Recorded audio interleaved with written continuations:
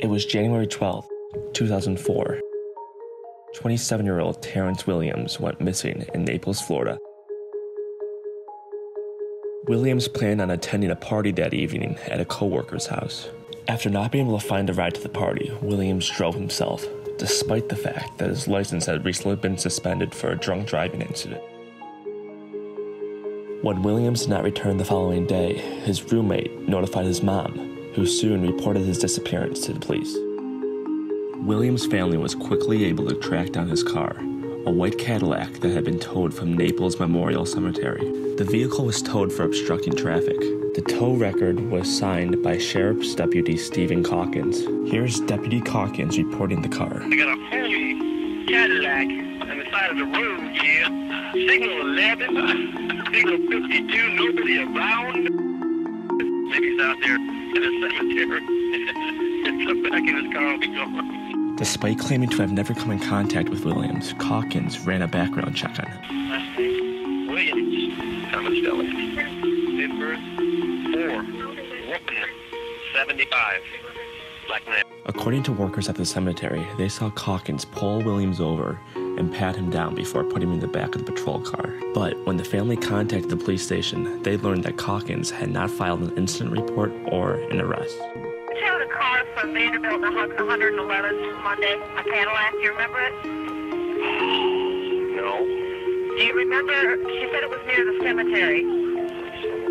And the people at the cemetery are telling her you put somebody in the back of your vehicle and arrested them, and I don't show you arresting anybody. I never arrested nobody. Eventually, Calkins' supervisors asked him to submit an incident report. Here is his side of the story.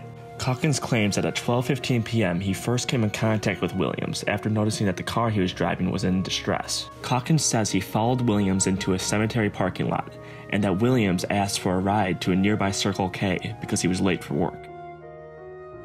After dropping him off at the Circle K, Calkins says he returned to the vehicle to look for the car's paperwork that Williams told him was in the car's glove compartment. According to Calkins' report, when he returned to the Cadillac and discovered that the registration was not in the car, he felt deceived, so he called the Circle K and asked to speak to Williams. It is then that Calkins found out that Williams did not work at the Circle K. Calkins says it is then that he called in the license plate number, only to find out that they had been expired. However, further investigation revealed that Calkins' story appeared to be false. There was no sign of Williams or Calkins on the surveillance footage from the Circle K that Calkins claimed to drop Williams off at. And, after looking at Calkins' phone records, investigators found that Calkins never made a call to the Circle K. Circle K employees were interviewed, but no one claimed to have seen Calkins or Williams there. Despite Calkins' claims that Williams' car was in distress, after the vehicle was returned to Williams' family, his mother drove it and claimed it worked fine. According to workers at the cemetery, they saw Calkins pull Williams over and put him in the back of the patrol car after patting him down. Before driving away, Calkins asked the cemetery employees if he could leave the car in the cemetery parking lot. Calkins was witnessed returning to the cemetery between 15 to 60 minutes later and moving the car from a parking spot to the side of the road. Eventually, Williams' mother filed a complaint against Steve Calkins. Shortly after, she was informed of the missing person case of Felipe Santos. Felipe Santos was a Mexican national living illegally in the United States.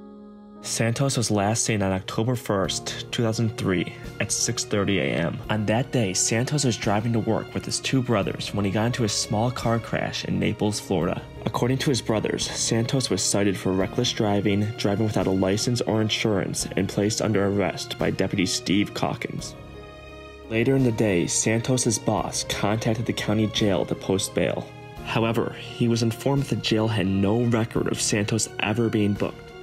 When questioned about the incident, Calkins claims that after arresting Santos, he changed his mind because Santos was polite and dropped him off at a local Circle K. A Circle K just 4 miles from the other Circle K that he would later claim to drop Williams off at. Santos' family filed a missing person report and a complaint against Calkins.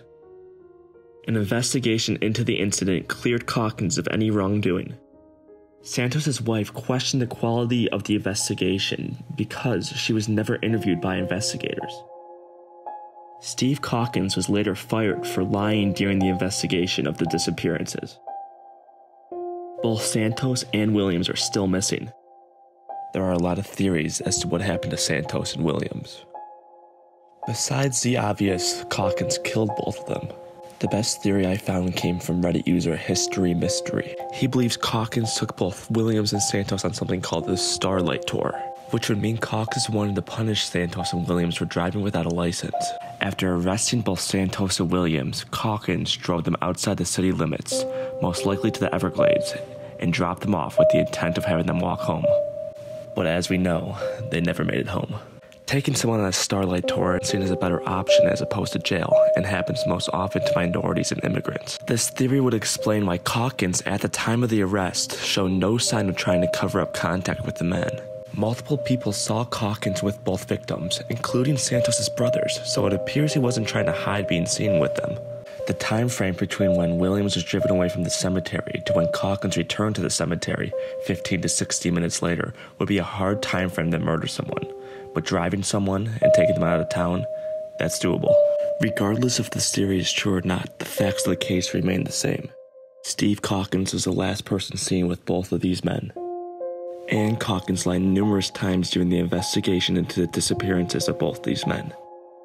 Both Williams and Santos are still missing today, and all trails of what happened lead back to Calkins.